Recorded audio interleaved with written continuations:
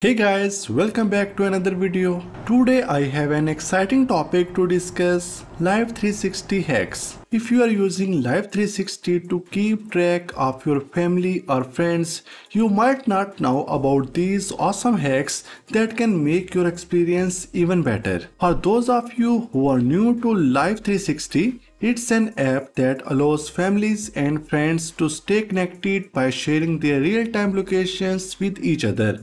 While it's great for keeping track of loved ones, sometimes you might want to have a little privacy, and that's where these hacks come in handy. And we are sharing this information for educational purposes only, and we advise using these hacks responsibly and with consideration for others. If you don't want to be tracked for a short period, you can disable location service on your phone or simply turn off the Life360 app. But this method is not foolproof, as others might notice your location status has been disabled. So if you want to change or fake the location, you can use UltFone iOS location changer to change your location. With this, you can easily mock your location anywhere in the world. The download link of this software is available in the description below.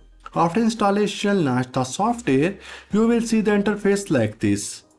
On your left side, you can see 4 functions: change location, single spot movement, multi-spot movement, and joystick movement.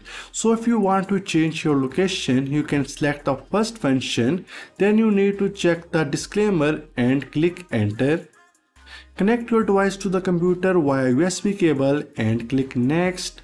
At this point, you can see your position on the screen and you can zoom in and zoom out. Here it will show your current location. To change the location, you just need to tap on the screen and click start to modify. Now you can see your iPhone's location has been changed.